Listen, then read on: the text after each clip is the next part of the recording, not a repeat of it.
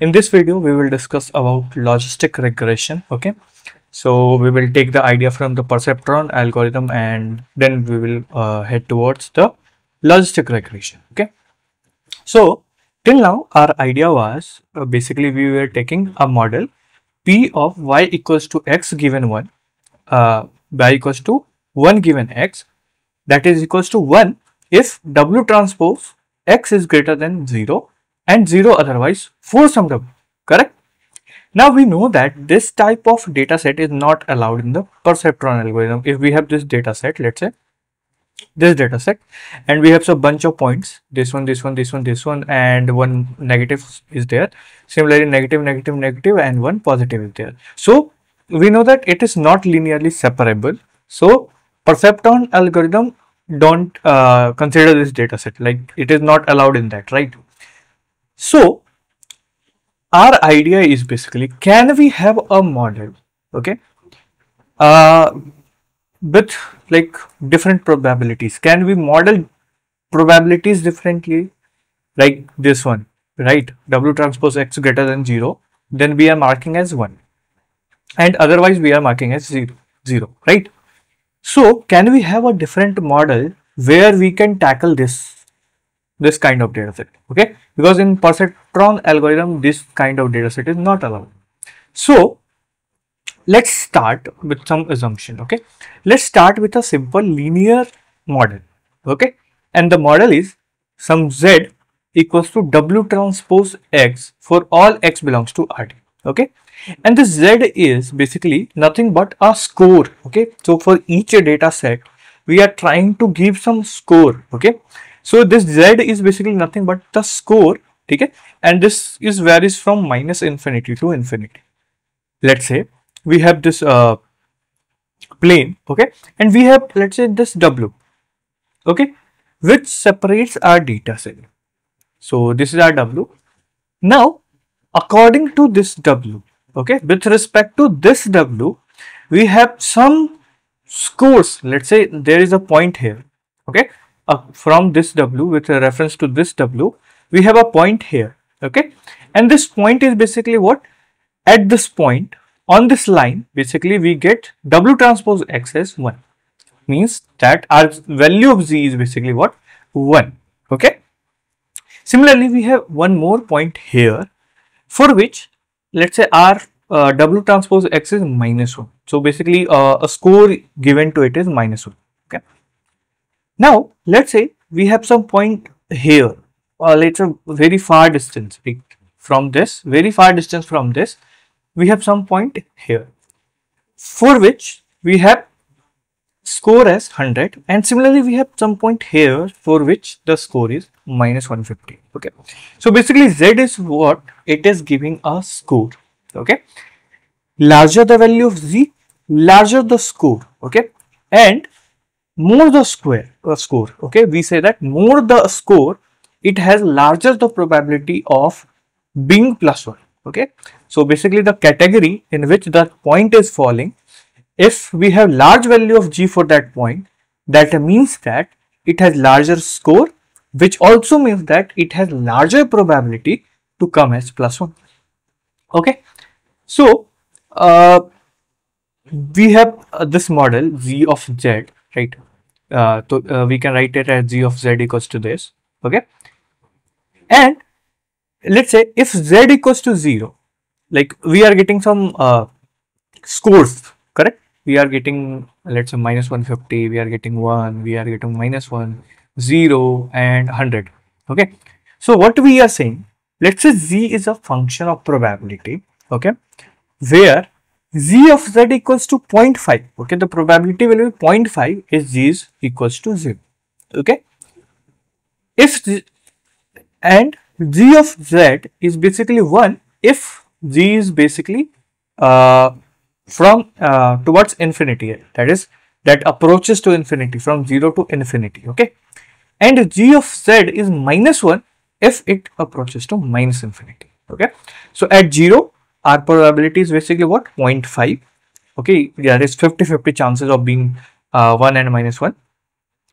Similarly, as we go in positive direction, okay, a score increases positively, then we will consider it, let's say, 1.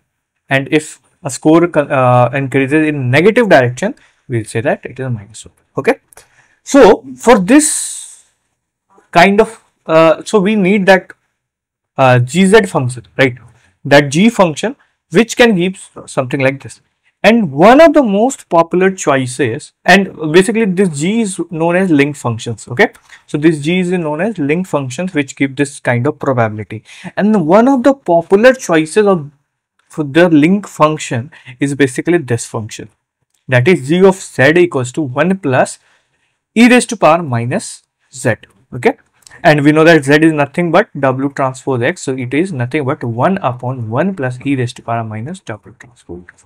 Okay, and this function is known as sigmoid function or logistic function. Okay, this function is known as sigmoid function, or we can say logistic function. Okay, so this function basically look like this. So we have this arrangement. Okay, this plane, and this function look like this.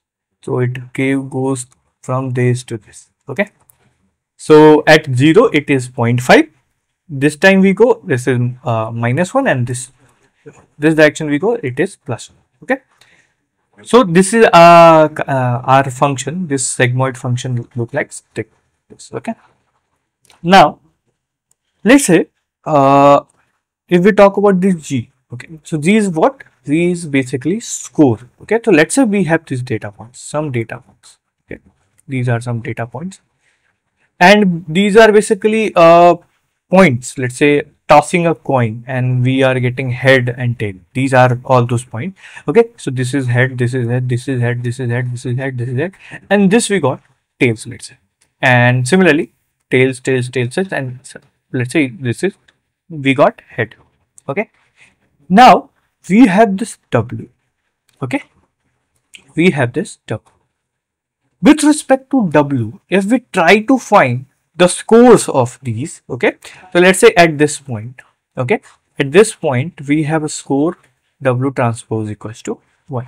Okay, and if we put it on sigmoid function, it will be 1 upon 1 plus e raised to power minus 1, that is nothing but e upon e raised to power e plus 1.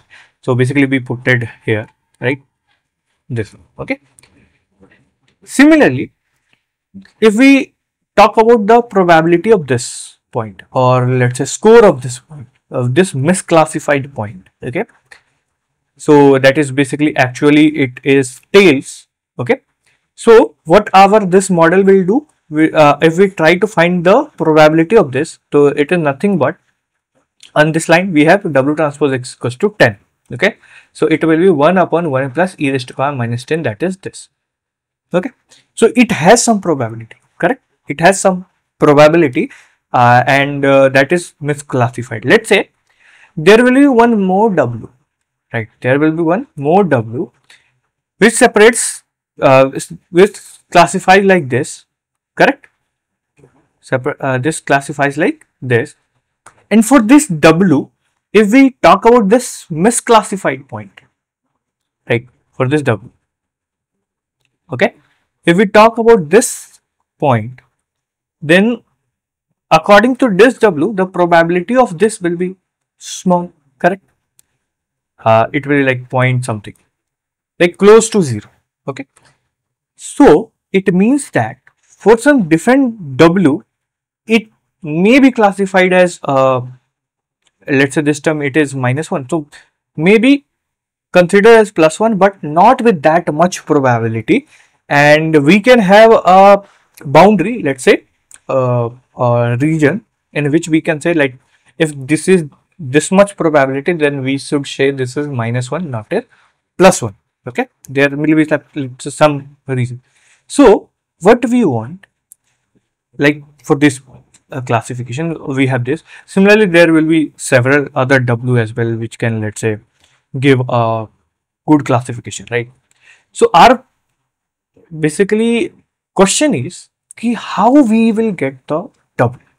Okay, we will get this w. How we will get this w that correctly classifies?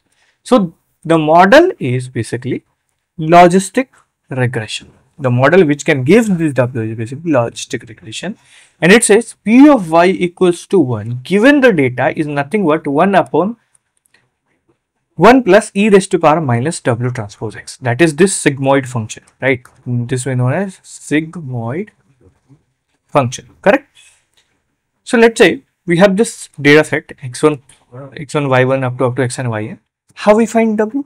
So we will find W by using maximum likelihood, correct? Because we want that, right?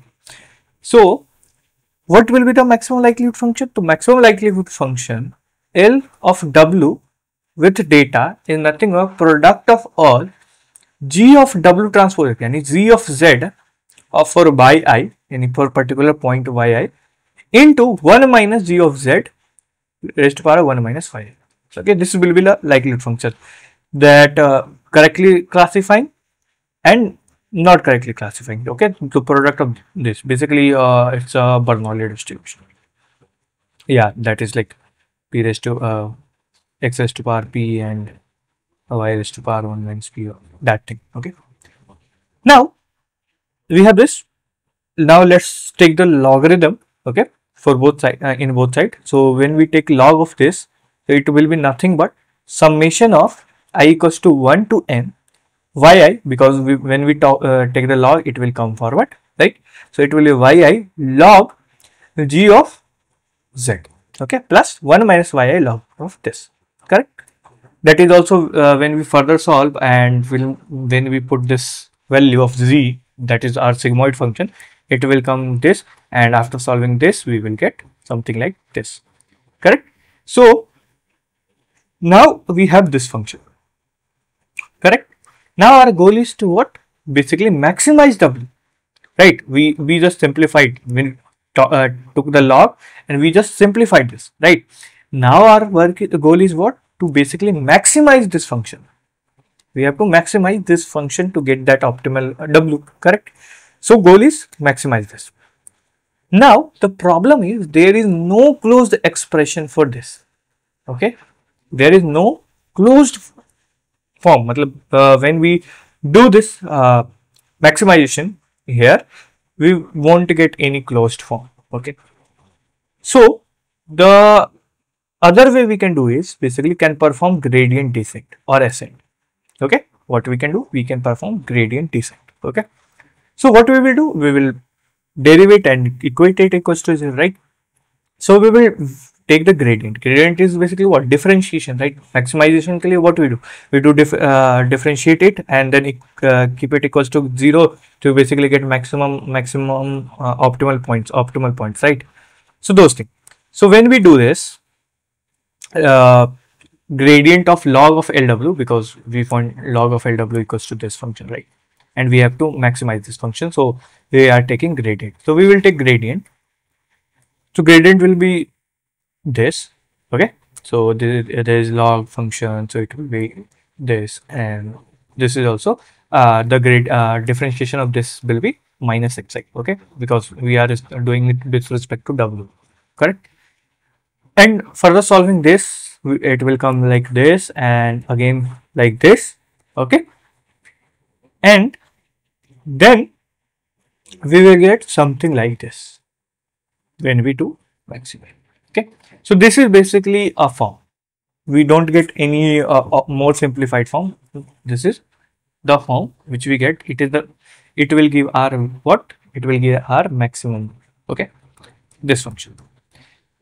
Now, as I said, we don't get any closed form, so we can apply a gradient descent, right? So let's apply gradient descent, and what we will do with gradient descent, we iteratively tries to reach to maxima or minima, whatever we want, okay?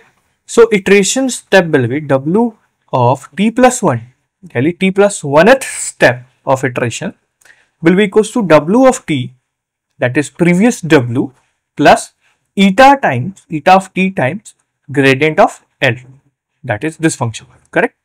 So this is our gradient rule which will take us to that optimal W, okay?